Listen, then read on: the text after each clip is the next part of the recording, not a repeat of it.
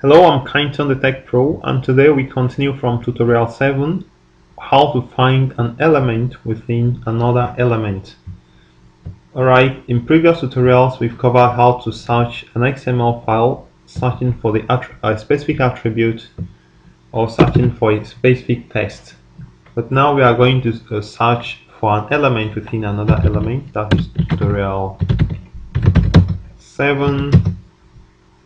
Let's say how to find element within another element.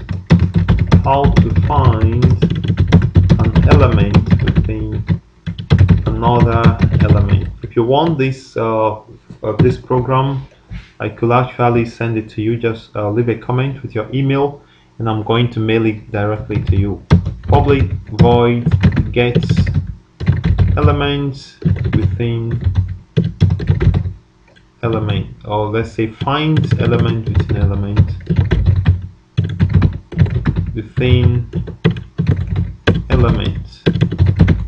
Okay, so this very one we are going to use a different XML file.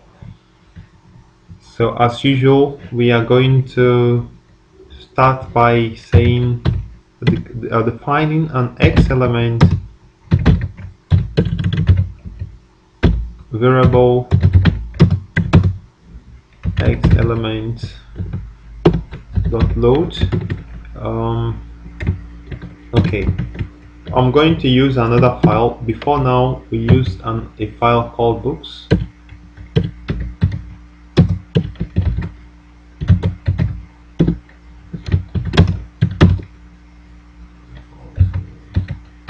X element dot elements.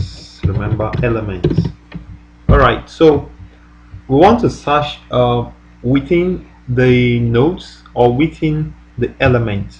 So let's look at a different XML file. Let's take for instance this one. No, not this one. Let's look at books 2. No. Okay, let's look at this one. Plain ads. Okay. Alright, so take a look at this location. We also have city and state. Okay, so we have plain ads. This is the root element, and we have different ads inside. For each of the ads we have year, we have make. Let me enlarge this so that it will become a little clearer. Okay, we have year, we have make, we have model, we have location, description, and we have seller. Seller we have 2 attributes. That is fine. But location has 2 internal nodes or 2 internal elements. So how do we search within the location and search for the particular city or state? That is what we are going to do today. So this time we are going to search the state, not just the location, but we search inside the location and search in the state. Alright, so how do we do that? Let's call it ads, because we have a list of ads here. We have a list of ads. Alright, so what we are going to do is to also write a Linq query. We have to write a Linq query that says var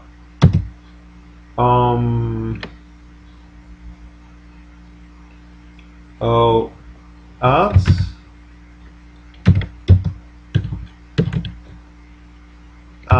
okay, equal to, now we have, let's call it filtered ads, filtered underscore ads. Let's make it a little meaningful. Filtered ads equal to from add in ads. Okay, it's as simple as that. Anytime you are writing a Linq query, remember, choose a variable name, and then this is the name of your collection, this collection here. You now specify where add.element um, element location dot element state. Alright, I explain what is happening here. It will search in the node called location, and it will go right into the internal node called state and search for the value. Dot value equal to let's say we have Missouri. We have Missouri, so okay. So where this holds, we now select add. Okay, so that is fine. So we can close this so that we can exit from this query. So what it's going to do, it will go to the location element and go to the internal state element and then search for this value. So as usual, we are going to look and display everything. So just say console.writeLine adds for the states of Missouri. Okay, with a new line, with a new line. So you iterate using for each var adds in where in filtered adds. Okay, because this time we've gotten the list of ads for Missouri, which is this, using this query here. So let's display it. So console.writeLine and just say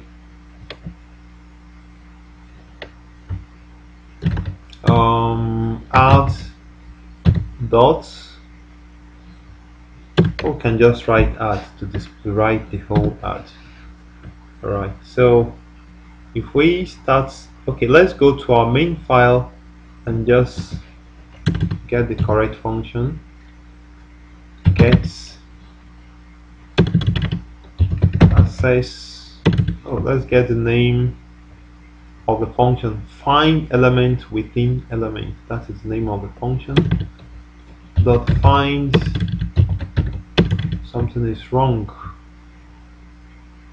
Find element within element.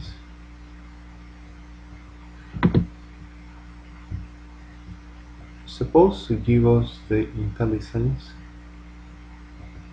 Okay, let's go again. Fn dot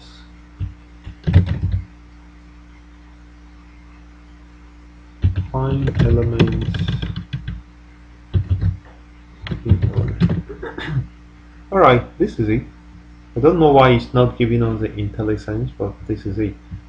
So it will display all the ads for the state of Missouri. Let's see. Okay, so we've not loaded anything, as you can see. So the name of the file is plain ads.xml. So put the name of the ads, plain ads.xml. And as I told you before, go to the properties of this and change the copy to output to copy always. If you don't change to copy always, it's not going to see that XML file. So if I run it now, it will show us, wow,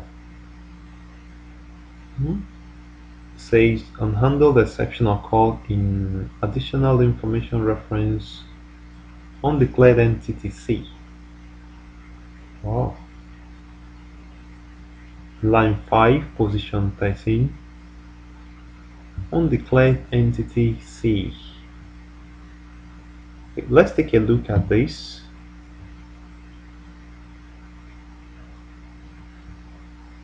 Okay, so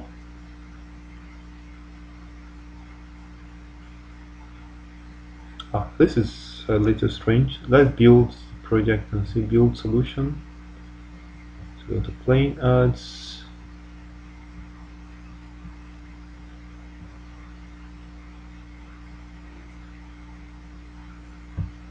Alright, so let's go back to our function.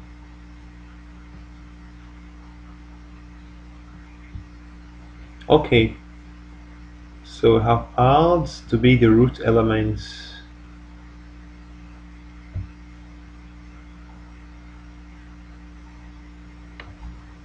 I think we need to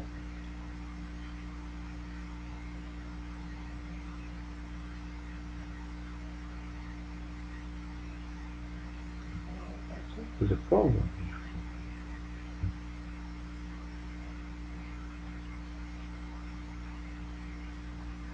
Undeclared entity in line 5, position 13. Maybe there's an error inside this file on line 5. Oh, you can see this. So you can see we have a problem in here. We have this make. I don't know how it entered there, but let's just undo. Maybe I entered something wrongly. Okay, so let's just call it make is whatever, just to correct the error. So we go ahead to run it. Undeclared entity C, so it's still showing us error. Okay, that is this. Alright, debugging is one key thing you need to learn. Debugging is very important because it might take you a few minutes to develop write a program takes you an hour to debug. So ads for state of Missouri, it finds nothing. Alright, so we have in filtered ads, var ads in filtered ads, right line,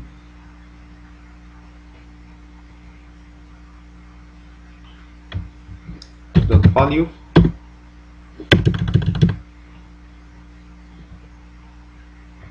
let's say add2, add2.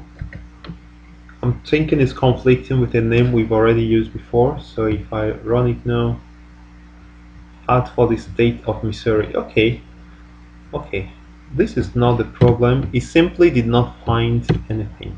That is the simple answer. So let's open the XML file and get it correctly.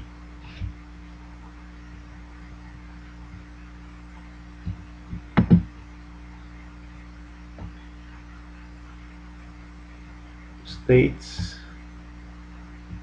we have location and states.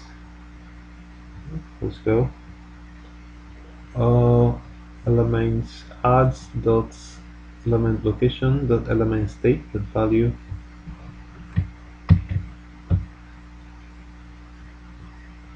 Let's run it. Okay, so you see there's a problem.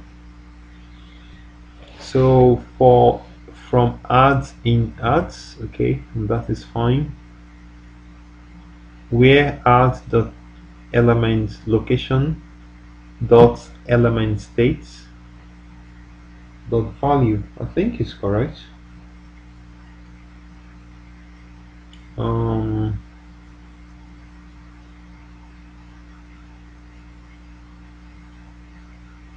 Select ads. Okay, let's put a breakpoint here to see if to find out exactly where this problem is coming from. So let's run the program and see. So filtered ads, you see, so results nothing. Okay, so it's not getting anything there. So the problem. Okay, let's see. Let's remove this.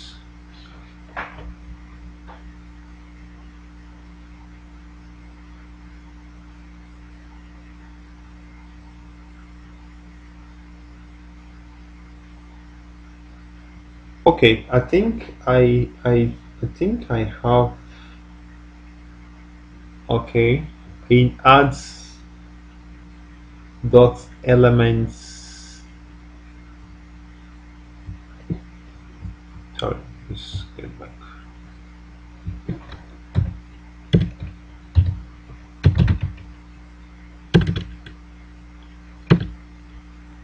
Oh, this is a kind of problem I really don't like.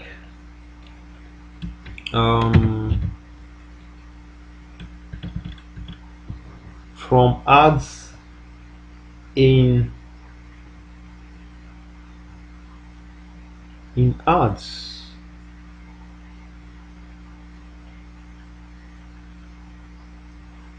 Okay, where add dot element location dot element state dot value. Everything seems to be okay.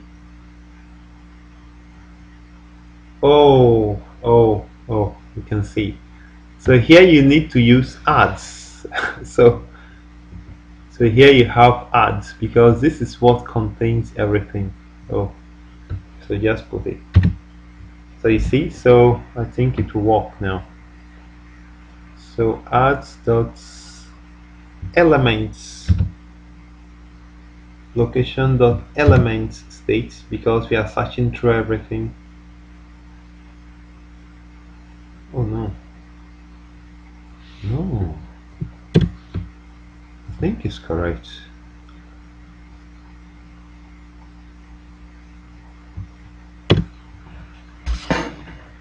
Alright, so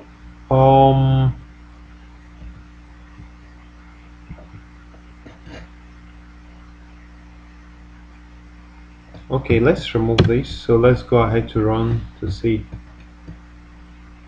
It's supposed to search out something. Where adds dot element location dot element state dot value. Okay, let's try to do something. Just a minute. Let's try to do something.